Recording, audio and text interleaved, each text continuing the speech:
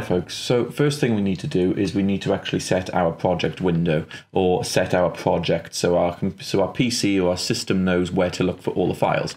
So first thing I'm going to do is I'm going to go over to File, and I'm going to come down to Project Window.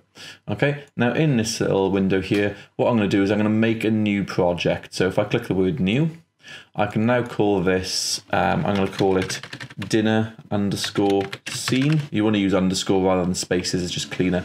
And you can also say, where do you want to save this to? Now, I'm going to go and click this, and I think, to be honest, I'm going to go back up. I'm going to save it in, I am going to save it in Documents, and then Maya, Projects, and yeah, I'll just save it in here, Documents, Maya, and Projects, like it already was.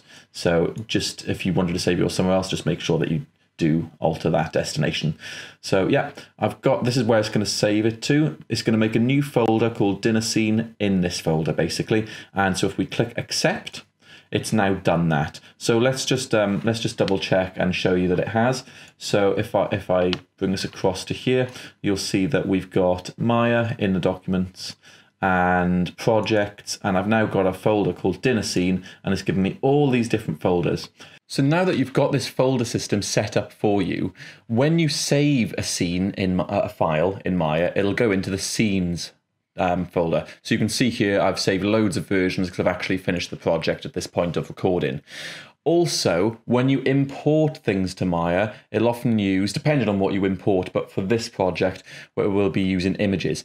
And when you go to import something, it'll be navigating to the source images folder, okay? So within here, you've got, fork side view, fork top view, and, pattern by here. Now, when I give you the folder for Dinner Scene project files, what you'll need to do is copy all of these files which I give you into your source images folder. I have a few extra here, but that's because I create them in the videos. So basically you need to take the project files which I give you and put them into your source images folder when you set up your project, not the images folder. The images folder is when we render out of Maya. This is where it saves your final renders to.